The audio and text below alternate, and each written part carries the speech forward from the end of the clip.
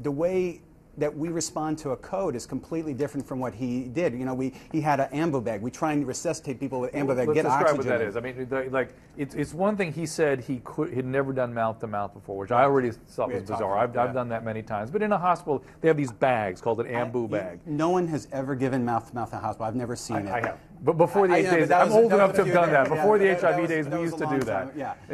Thank you, Alan, by the way. It's a long, long time ago. But now we have ambu bags, we have respiratory therapists and stuff. Everyone learned. I've never seen someone give mouth to mouth. We always use these ambu bags, and what they are is they're a little sealed bag with a big air chamber. And he had an ambu bag sitting at the bedside. One, but it didn't look like he knew how to use it. Wow. And he didn't explain in his own investigation. He didn't explain the proper way, to run a code. You know, and we give sedation all the time as cardiologists, but not propofol, but we give sedation, and we know how to act when someone stops breathing. You know, we tilt their airway, we have the Amvo bag, we're ready to use it, we give reversal agents if we have to, and if someone is in trouble, we either call for help or we intubate the patient, and he wasn't prepared for that at all, and he was giving a very dangerous drug, a very strong anesthetic, and he should have been absolutely prepared for that.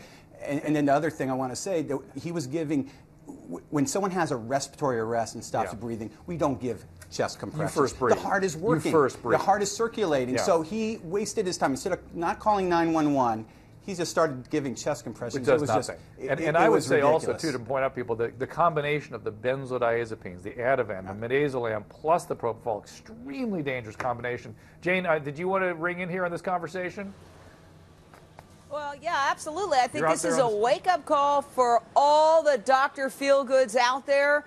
And as a recovering alcoholic with 16 years of sobriety, I have a lot of sober friends who have talked about their past as doctor shoppers and how they work the system and they go from one doctor to another and they pick them in different parts of whatever city or county they're living in, and they know how to get it insured, they know to change the doses, and they're working the system. I mean, this is a big problem, and I hope this is a wake-up call for the country that we've got to look at this issue.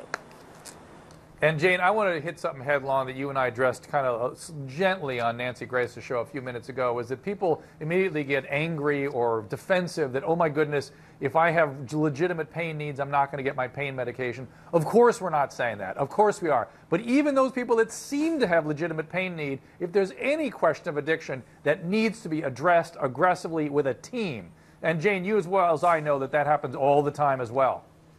I think this is yes, and also people go in. Go ahead, finish.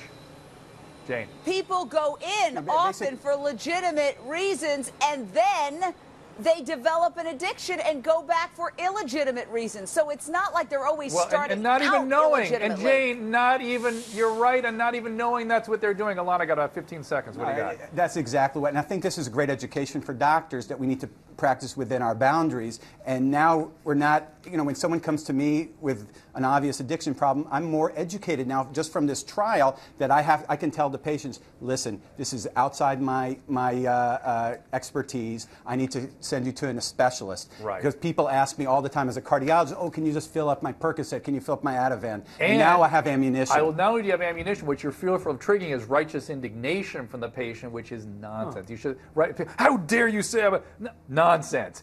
You saw what happened to Michael. That's your ammunition now.